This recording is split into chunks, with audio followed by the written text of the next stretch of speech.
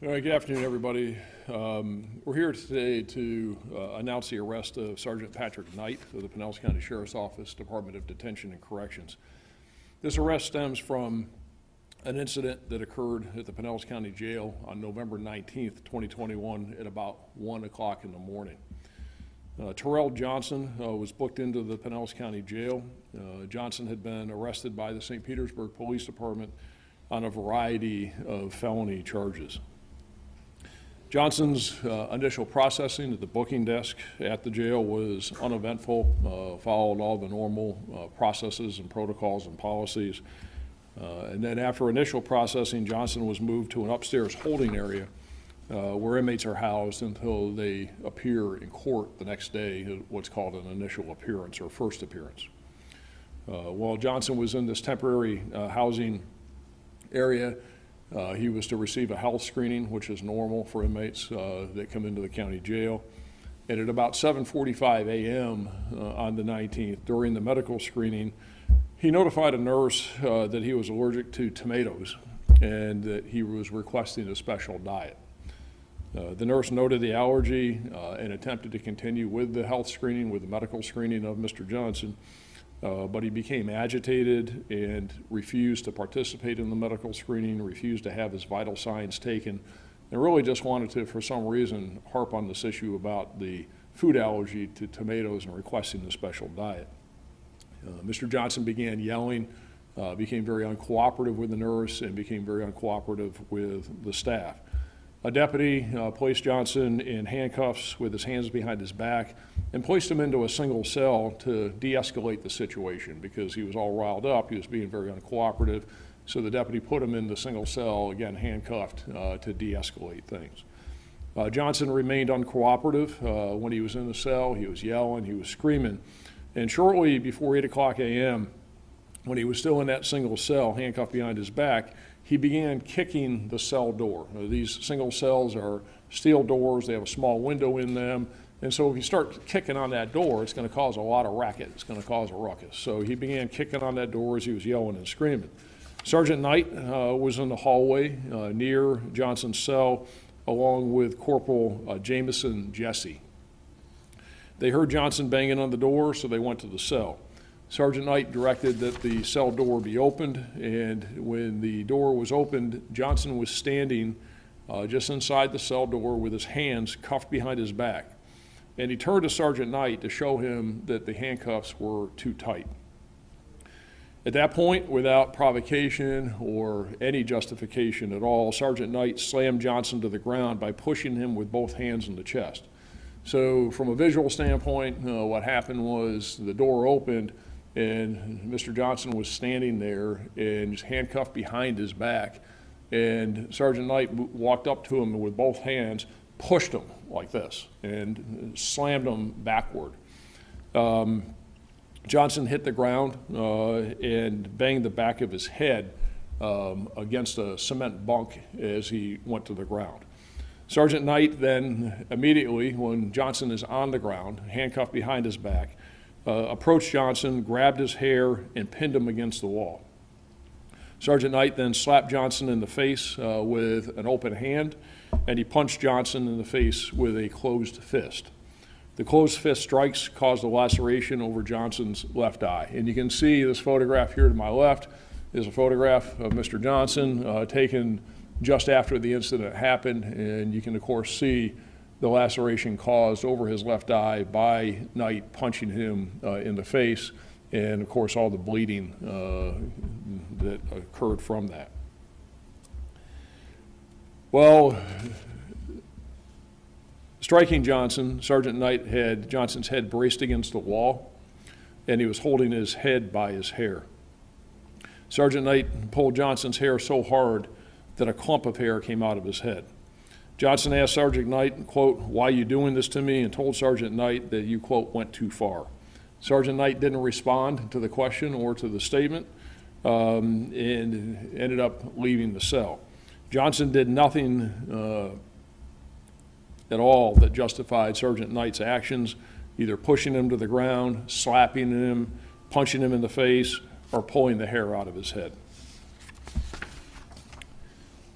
After he left the cell, Sergeant Knight reported the use of force to Lieutenant Priscilla Campbell, and Sergeant Knight authored an investigative report, an incident report. When Lieutenant Campbell arrived on the scene, she noticed inconsistencies between Sergeant Knight's version of the events and the physical evidence. Sergeant Knight told Lieutenant Campbell that he pulled Johnson's hair, but he did not tell her about any punches or slaps. So when the lieutenant gets there, she says that he opened the door, and as I'll talk about here in a second, he lied about the fact that Johnson was supposedly kicking at him, which he wasn't. And he claims that he pushed Johnson because Johnson had tried to kick him, which again is not true. And he did not tell the lieutenant anything about the punches or the slaps. Sergeant Knight also told Lieutenant Campbell that Johnson had injured the back of his head and received the laceration over his eye from this single fall backward. Now, Lieutenant Campbell immediately recognized this as improbable and became suspicious about Sergeant Knight's version of the events, because it made no sense that Johnson would have received an injury to the back of his head and a laceration over his eye at the same time from a single fall backward. So there were holes in the version and in the story, if you will, and it appeared to Lieutenant Campbell that Sergeant Knight was fabricating things and making up facts that didn't happen. Sergeant Knight also lied to Lieutenant Campbell and lied in the report when he stated that Johnson brought his, quote, right leg up to kick at deputies. So he told Lieutenant Campbell that, and he put it in the report that the reason why he pushed Johnson backward was because he raised his leg, and again, that never happened. So Sergeant Knight committed the crime of battery when he struck Johnson and the felony crime of official misconduct when he lied in the report. Now, as to Corporal Jesse, he initially provided information that was inconsistent with Sergeant Knight's false version of the events.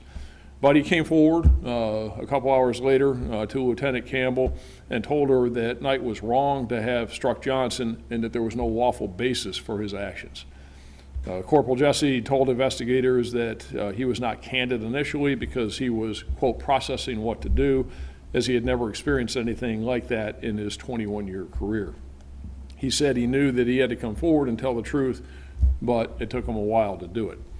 So Lieutenant Campbell, after receiving the information from Corporal Jesse, from talking to Mr. Johnson, and from viewing the physical evidence, knew that there was a problem, and she informed commanders of the incident on November 19th.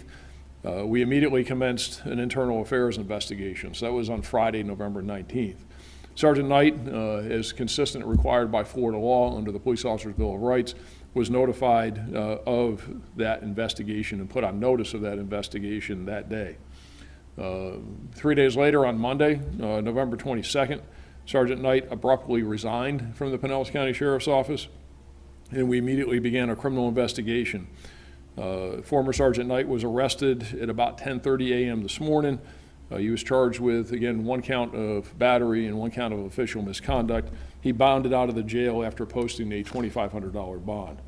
The internal investigation is going to continue as to Corporal Jesse regarding policy violations, but there's no evidence that he touched Johnson or that he committed any crime.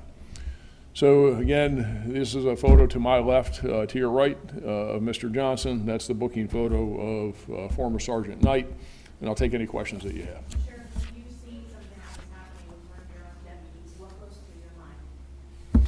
Just terrible. It's, I know, it's almost makes you speechless because, you know, you don't know what to say. This is so terrible. It's so wrong. It's so everything that we don't stand for and what we don't do and are not supposed to do, especially you take somebody that's been here for 25 years that doesn't have any problems in his past, is a supervisor. You know, and all the struggles that we've had over the last, you know, year and a half in law enforcement, and stressed about doing the right thing and treating people right and treating people fairly and, you know, not doing any of this nonsense. It sets us back, and it's just terrible. It's so wrong. It leaves you with really just a knot in your gut. It leaves me with a knot in my gut because, you know, it's just not what we do. It's not who we are. It's not what we stand for. And by and large, it's not. These are anomaly situations. These are, you know, one-offs in the big scheme of things. We have almost 3,000 inmates. We have almost 3,000 employees here in the sheriff's office. And by and large, the absolute majority of them are doing the right thing every day, and we're treating people right, and we're accomplishing what's expected of us. And then you have something like this. So it's just terrible. Yeah, he's fine. You know, he cleaned up from that. They were able to suture the wound. No serious injuries. That's why he was charged. That's why Knight was charged with simple battery as opposed to aggravated battery, because as it turns out, that if the injuries had been more serious, then he would have been charged with a felony, which is aggravated battery. But it didn't warrant that. Sheriff, after something like this, have you all talked about maybe additional training, or do you think this was just this one sergeant right here? You can't train against stupid. You know, I mean, really, I mean, they don't need more training. We don't do this, you know. And you know, and one of the things that, you know, I would have liked to see, talk about training, if you will, and trying to instill in people is, and you know, I got to be careful about it because it's still part of an internal investigation as to Corporal Jesse. But you know, I'll just say, generally speaking, we changed and made sure that we were very clear in our policies last year that any member of the Pinellas County Sheriff's Office that sees any other member engage in excessive force has to act immediately to stop it. And you know, and this happened very fast, very fast. So we're going to flush all this out. But what I would certainly want to see is somebody stop it to begin with, and then come forward much faster and not have to think about what the right thing to do is. So I think in that respect. But as far as what Knight did, we've got great policies. We've got effective policies. We've got great training. We've got all the things in place. And to the extent that there's ever a, if you will, silver lining in something, it shows that all that works, because this was all self-detected by us. We had the right protocols. Lieutenant Campbell was on it. Other people were on it, and we were able to, you know, detect what happened. And so the checks and balances that we have are effective. You don't ever want to use them, but they're effective. So, but as far as what Knight did, we don't need more policies. We don't need more training. We just need less people like him.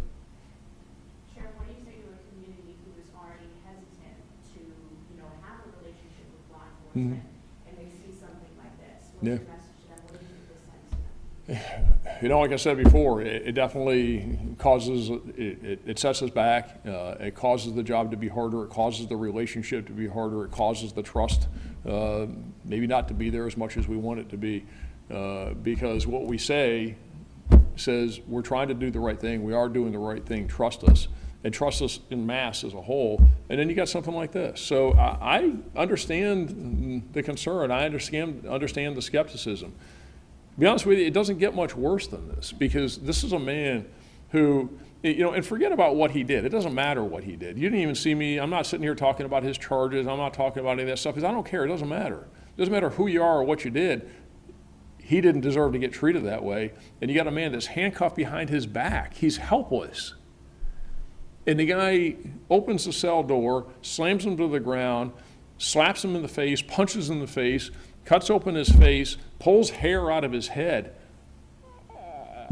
You know, so when people say, you know, you got some law enforcement officers out there that are bad, that aren't doing the right thing, that are doing the wrong thing, they're right. And all we can do is hold them accountable to the maximum amount we can. And that's what we've done here. We have fired him, or he quit, or I would have fired him, and criminally charged him. And to send a message to everybody else, this isn't who we are. This isn't what we do. That's not what this profession's all about. And hopefully, you know, it doesn't replicate itself. Usually it takes longer than this. If we had gone down, if he hadn't come in on Monday and quit, and there's a balance between the administrative investigation or the internal affairs investigation and the criminal investigation, would we be here today with the criminal investigation? I don't know, because we'd have to balance between the two. But when he came in, when we put him on notice, this happened on the 19th. He was put on notice on the 19th. On Monday, he quit on the 23rd. We immediately transitioned it over to the criminal investigation, and now we're a week later and we're announcing the arrest, and he's already been charged and booked into the jail. So that's pretty quick. And I wanted to make sure we move fast with it for a number of reasons. And we need to get to the bottom of it. We also need to send a message that we're not playing. And anybody here or anybody in any law enforcement agency that thinks that they're above the law is just flat out wrong. And don't do it. This is, like I said, it's very frustrating with all the things that we have done, all the things that we have accomplished, where we have moved the needle. But what I hope is that people recognize that law enforcement's no different than anything else or anybody else. We're not perfect. We do have imperfection. We have people among us sometimes that don't do the right thing. But those of us that do are going to take swift and effective action. We're going to hold them accountable, and we're going to maximize everything we can to ensure that they are accountable. So, the next step will be in the prosecution phase. I talked to the state attorney today. He's aware of it. The case will go out to the state attorney's office, and, they'll make decisions as to what they do with it. But, I'll just ask again for the public to have confidence in us, have the trust that they can, because there's a whole lot of us that are doing the right thing, and you're going to have a few here and there that mess up, and we're going to hold them accountable. All right, thanks everybody, appreciate it.